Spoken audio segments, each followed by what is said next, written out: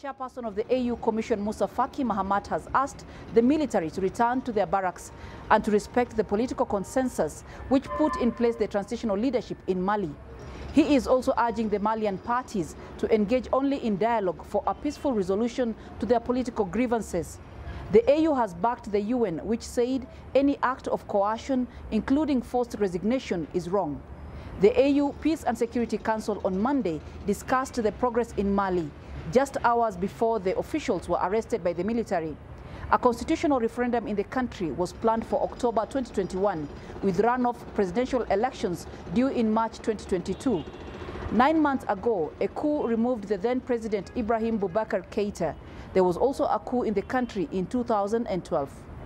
Coletta Wanjohi, SABC News, Addis Ababa, Ethiopia.